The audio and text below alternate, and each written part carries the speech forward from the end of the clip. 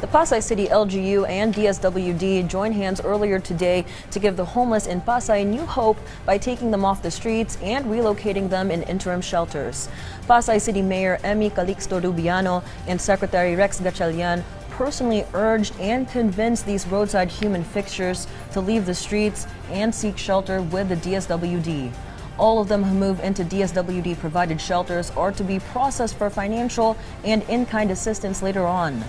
This under the rescue initiative dubbed Oplan Pag-abot, in which the Pasay City LGU stepped up to the plate to identify the locations where homeless people live on the streets of the city. Hindi ito one-shot deal, kundi mainstay program na to ng departamento in collaboration with the local government.